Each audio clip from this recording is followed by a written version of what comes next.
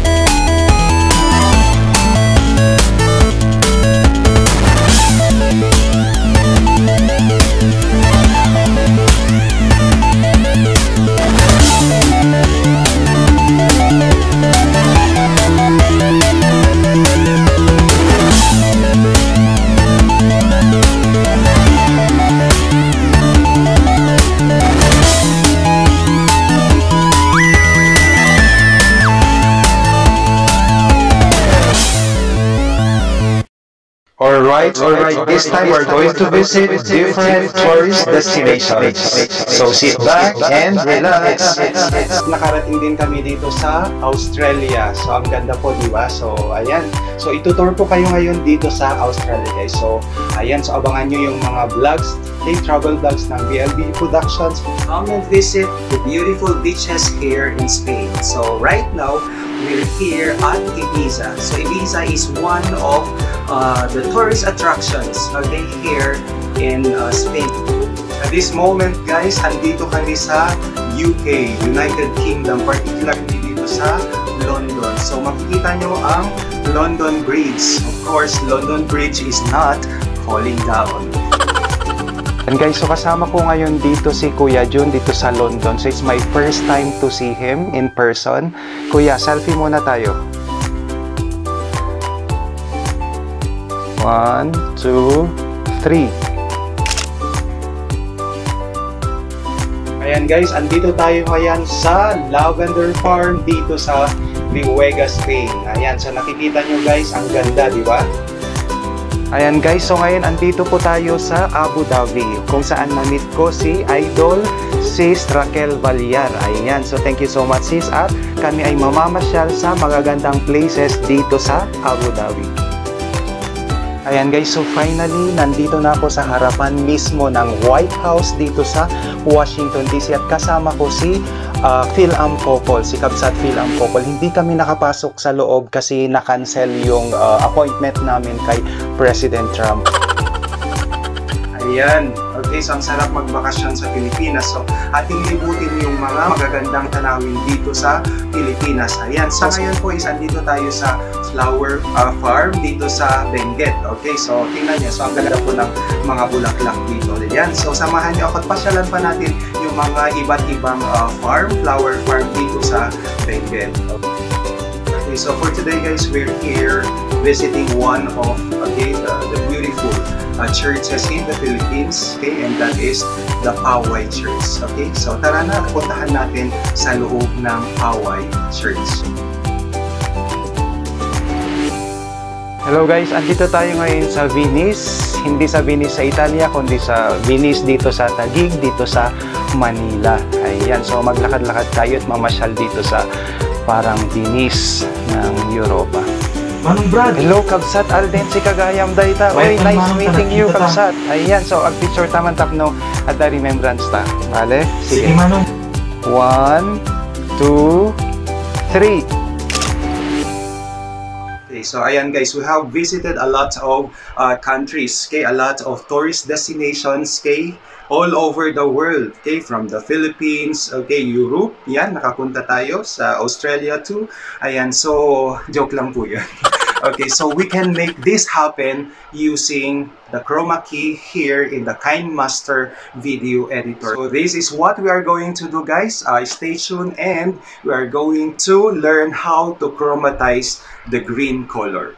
Ayan guys, so bago tayo mag-proceed dito sa tutorial natin about chroma key or chromatizing the green color, gusto kong magpasalamat. I would like to extend my gratitude, heartfelt gratitude, okay, to our first 8 members of the BLDG Family Production. So meron akong copy dito para hindi ko makaligtaan yung mga very supportive na members natin. Okay, so we have Lola Vlogger, Maricar Ornido, ayan, so we have also Film Like Couple, okay, Farah Darlene TV, ayan, so si Jura Boom Booms, ayan, from Canada, thank you so much, okay, Virgo Girl Channel, Lucy Pagalan, okay, Kitten Lover Visha, at si Ate Helen Herrero in Netherlands. So, alright, so I put all the links of our 8 members, guys, okay, so that it would be easy for us to connect with them kung hindi pa tayo connected sa kanila. So please support our 8 BLDG Family Productions members. And at this juncture, guys, I would like to thank also Sir Ruperto Jordan, okay, for being our new member here in BLDG Family Productions. Okay, thank you so much, sir. And of course, yung last premiere natin, I would like to make also shout out to the super chatters. Okay, we have Jennifer Francisco. Okay, we have Sis Huang family, and of course, Mia Sampaguita. So thank you so much, guys, for your continued support to our channel. And of course, thank you so much to our teams, okay, Team Aswang and Team Support, and of course Team Cactus, who okay are always there to support us. So thank you so much, okay, my heartfelt thanks to all of you guys.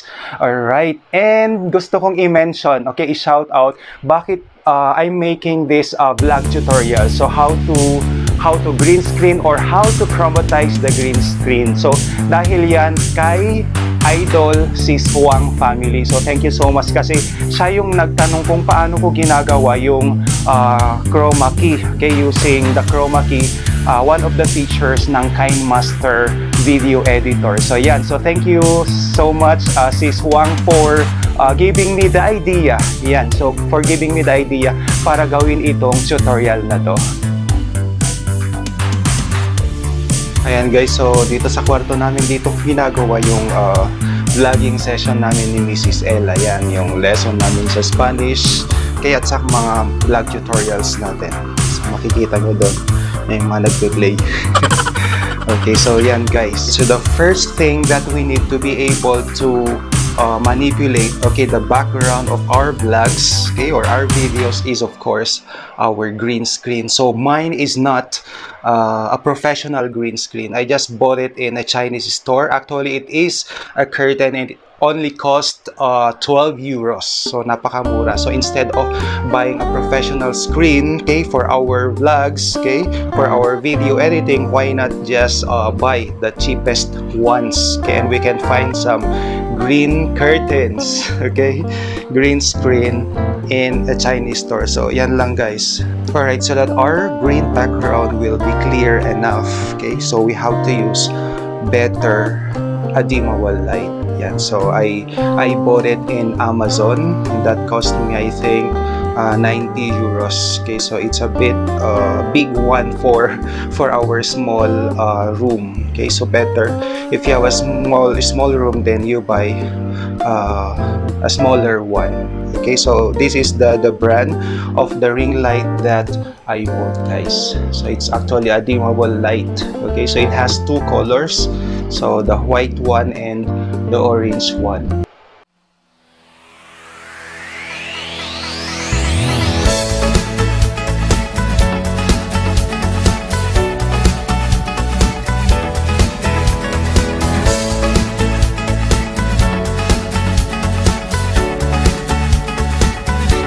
Guys, so I think pwede na tayo mag-vlog.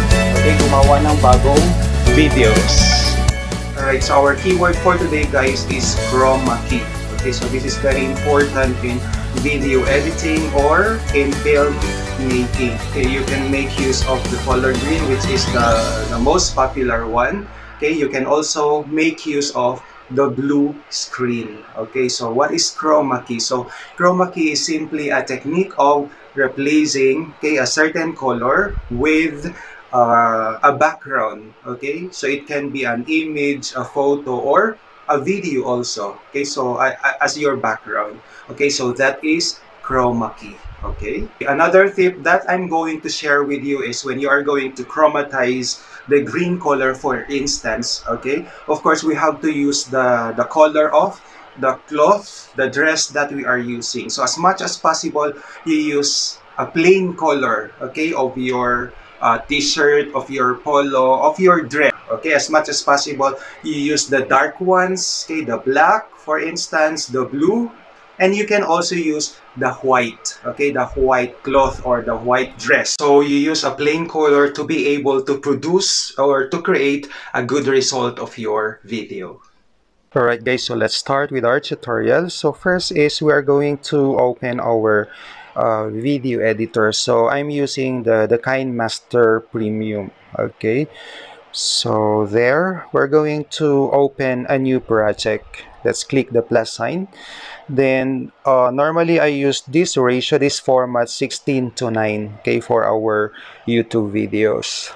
Okay, now so first thing that we're going to do is we are going to use our background, or we are going to select the background. So here we have the background. So if you like to use a plain color, we have a lot to choose from. Okay, I normally use the black one. Okay, so you have a lot there to choose from. So let's try to use the black. Okay, so that is a plain background. Now, if you would like to use a video, you may go to your gallery. Let's try to use one video that we have captured last time.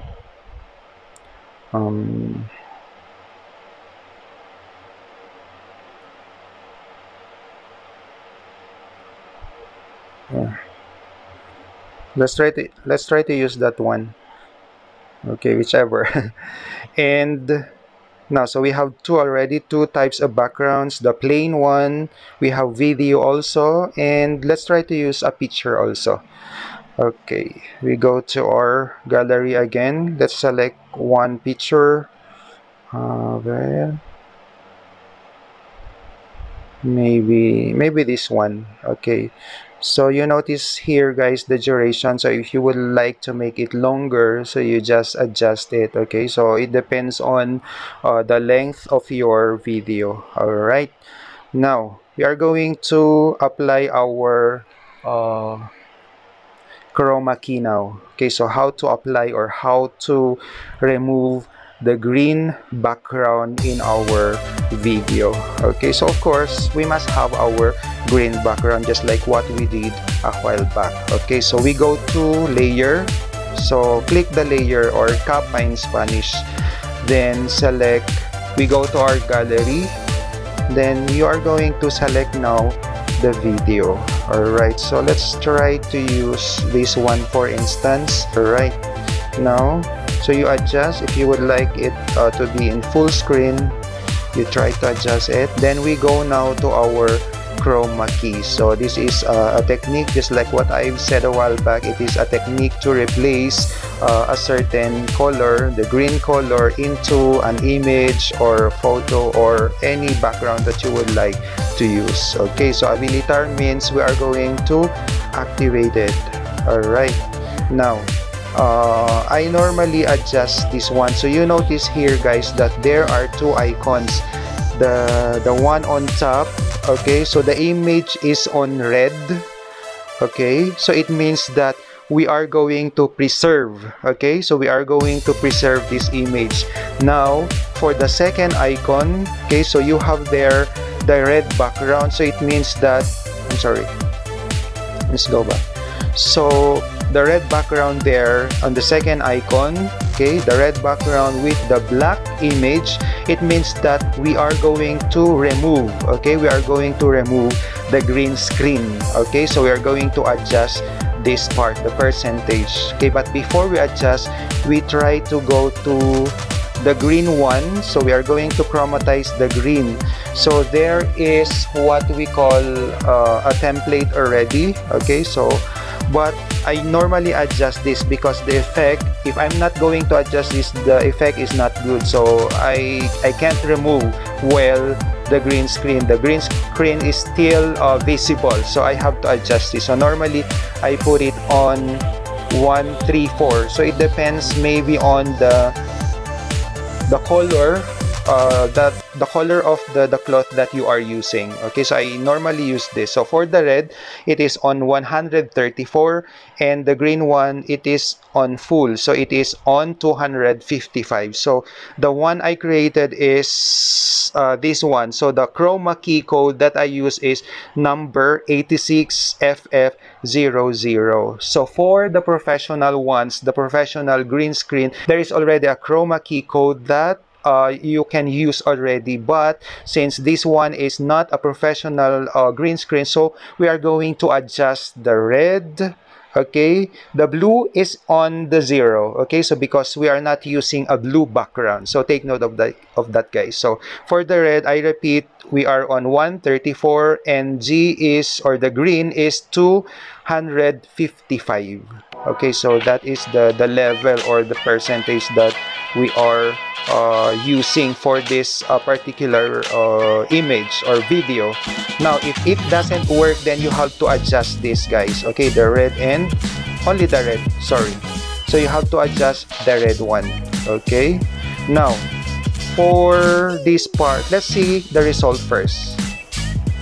So you notice guys that the green is still visible. It turned to let's say dark green already. So let's go back, okay, so we click the video again, we go to the chroma key. So this time we are going to adjust the lower part, since the green turns to dark green, no, the yellow green turns to dark green, so we are going to adjust more. So instead of 50, let's try to use 61% to be able to remove the green screen. Now for the image, we try to adjust it from 28, let's say 28 to 36, and try to see the difference. Okay, so we were able to remove now guys, no, so we were able to remove the green screen already, and we have already the black background, okay, so there guys. So this is what I'm making already in our videos, in our vlogs, as you notice in our previous premiere guys. So it's very nice, no, so instead of going to different places to shoot, okay, if you have available images already, then you can make use of it as your background already, okay. So do we need some more? So let's try to add more layers. Okay, so let's try to use this time a white background. Sorry, this is incorrect. We go to the medium, to our gallery, we select the background now. So let's try to use also the templates here. Let's try to use the green one, for instance. We try to adjust, so this depends on the length of the video that you are making. And next, of course, is we are going to select again another video. So we go to layer again, to our gallery, and select a video. Let's take for instance this one. Oh, Mr. V is dancing again. Okay, let's try to chromatize this. Okay, so click, go to chroma key, we're going to activate it. We go to the green one. You notice that we are using the yellow background, okay, so we are going to move again to 134, the one we use. Let's see if this works. and the green is in full, so we are going to use 255, and the blue one, the blue background, is on 0. Okay, so we click that. Let's see. So you notice, guys, that there is still an image of the green background. So let's go back to the chroma key. We're going to adjust this one, so we try to remove, okay, some more of the green color. So last time we used 61, right? So we go to 61, we adjust it to number 61 or 61%, and the image, we are going to move it to 36, right? We use the 36 one. So for the image is 36%, and the background, the green background, is 61%. So let's try. So we were able to remove already the green screen, guys. So you notice. So nice, right? Let's see.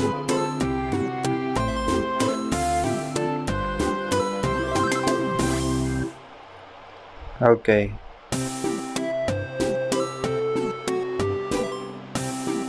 So we have different backgrounds already.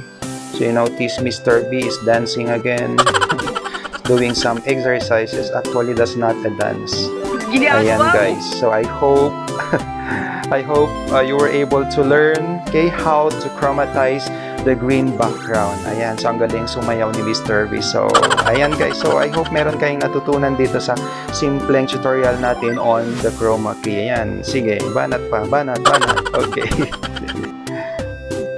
Alright, guys, so there are a lot of things that we can do with our green screen. Okay, so based on what you have seen from our tutorial, so I hope you'll be able to apply some of this, okay, in your future videos. Ayan, guys, so this ends our tutorial for today on chroma key, or removing the green, okay, background in our videos. So sana may natutunan kayo, and I hope may apply nyo to in your video editing. So sana makita ko yung mga output ninyo. Ayan, so yun lang po. So dito na nagtatapos, and thank you so much for supporting us again in this vlog. So thank you so much. Adios, hasta luego, ciao.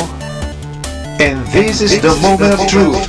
The winner for this year's Rap Dance Contest is BLDG Productions.